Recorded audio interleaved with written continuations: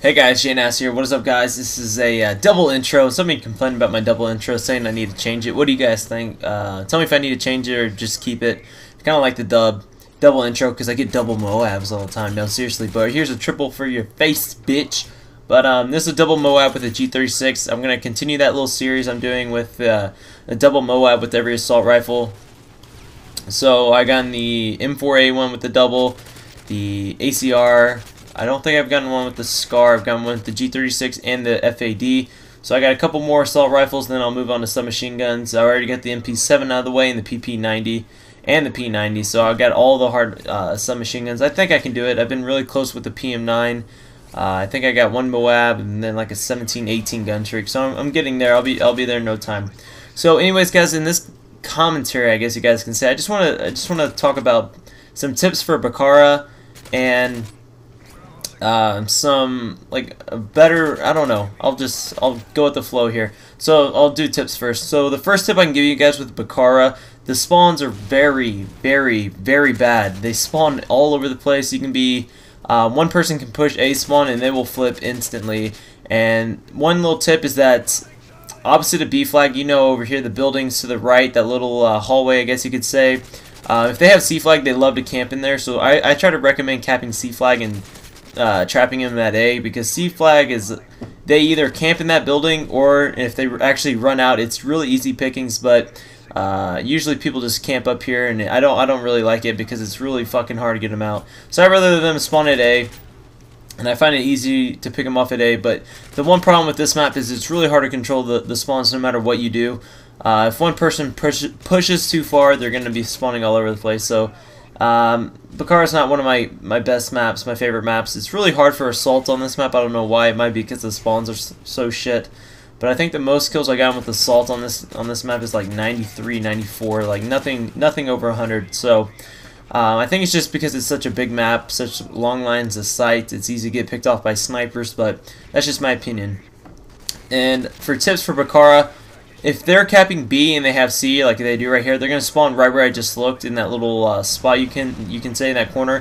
What I like to do is I like to patrol that tunnel by B flag and run back and forth, and it is really easy to pick off kills. Usually, I don't even think a lot of people even know about that hallway behind B, especially the newbier players. They'll have no fucking clue, so you can easy pick them off, and that's how I usually get a bunch of payplays, is when they actually have C and B flag, because I just run through that hallway back and forth. And in this game, it's really necessary to make loops around the map, or loops around the spawn system.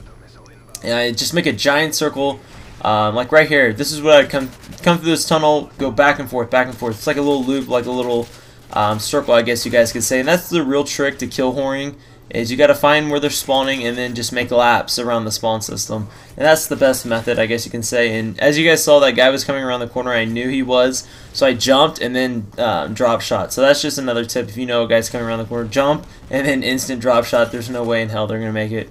But in this gameplay, I just want to talk about something with the G36. It's not the best gun up close. It is a fairly good assault rifle. The iron sights are a little iffy.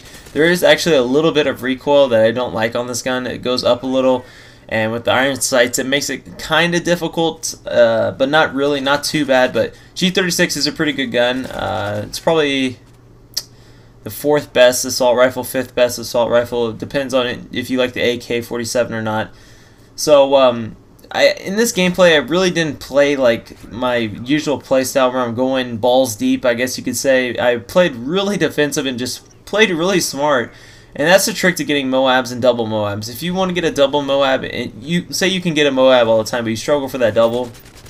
And what I've noticed when going for the triple, I die so many times on 20 gun streaks all the time when I'm going for triples, because I have to rush constantly.